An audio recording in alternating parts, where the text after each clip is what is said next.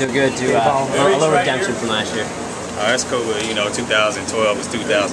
It's 2013. I don't worry about that too much. You know, just came out here with a goal to make the team. Was able to do that.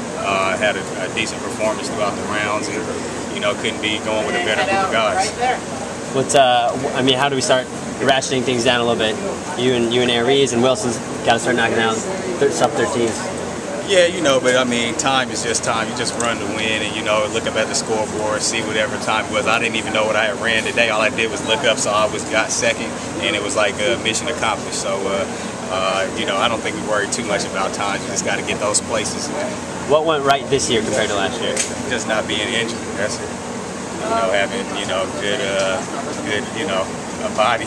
You know, I've not been out there running on like 1.5 legs for like since USA's 11, and you know, I had to make some changes this year. You know, started slower, changed a lot of my weight regimen and things like that. And, you know, got back on the team, feel good, so we'll go to Europe and see what happens there. Are you surprised by Wilson's performance? Nah, Wilson's a good hurdler. He always has been. You know, when he got out, you know, he was next to me, and I knew the last time I felt him get out like that was in 2007. We were in New York, and he ran 13:02. So I was like, he got out like better than I've ever seen him, you know, probably since then. So I knew it was going to be a tough race. Hey, as a track aficionado and fan, how nice is it to see all these young people, all across the board, there's young people coming in and making their marks? It's cool, you know, the track, I mean, I think when it comes to making teams, you know, it's always probably like a 50% turnover, it seems like, from team to team. It's like, you know, if you make it 2 times in a row, that third time you might not make it, you know, and I'm pretty sure we can look at the stats or whatever from here and see it, you know, fall and play true for a lot of individuals. It happened like, you know, in 12 with me after making the last few teams. But yeah, it's cool, you know, it's always good to keep fresh blood in the sport, you know, bring new fans and, you know, have new personas and personalities, so it's cool. How excited are you for the rest of the season?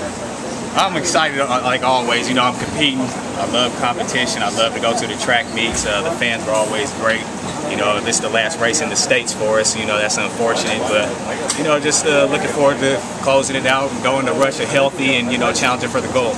Since you've delayed everything, are you really excited about what's going to happen in Russia? Yeah, I hope so. I hope so. I hope you're right, man. You beat Aries Merritt, the world record holder, defending Olympic champion. I mean, did that give you a lot of confidence going to Moscow? That, you know, I mean, not really. I mean, I've beaten him probably tens of times, and he's beaten me probably the same amount, just like Wilson's beaten me the same amount, and I've beaten him. Everybody out here is beating each other, and so it's not no real big deal. You just got to execute your lane on that day. All right, well, good luck and